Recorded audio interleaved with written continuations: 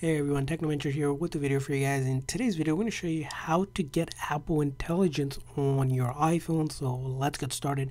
Now this feature, in order to get it, you do need to update to iOS 18. Now the iOS 18 that's available, if you go into your settings, you're going to go to General, Software Update.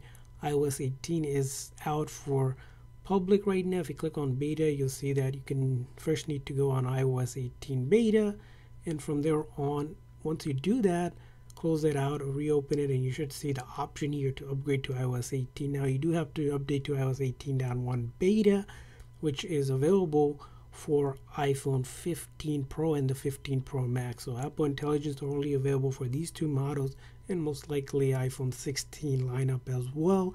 In order to get that, you need to update your phone to this version.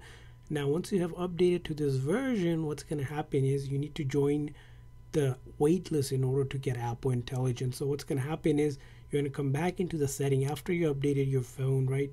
There's going to be a setting here where it says Apple Intelligence and Siri instead of Siri and Search. You're going to click on that page, and it's going to look something like this page, Apple Intelligence Siri, where right up top here you can click on join waitlist, and then once you join, it's going to say join waitlist. Now we're not exactly sure how long it will take once you join a waitlist in order to get Apple Intelligence, because it's still in beta.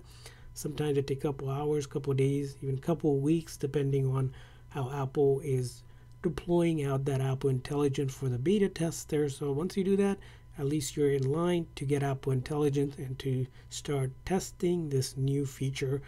And that's how you get it. I hope this video was helpful. If so, please consider the like and subscribe button for more tips and tricks for your iPhone and other iOS devices. We'll see you guys next time.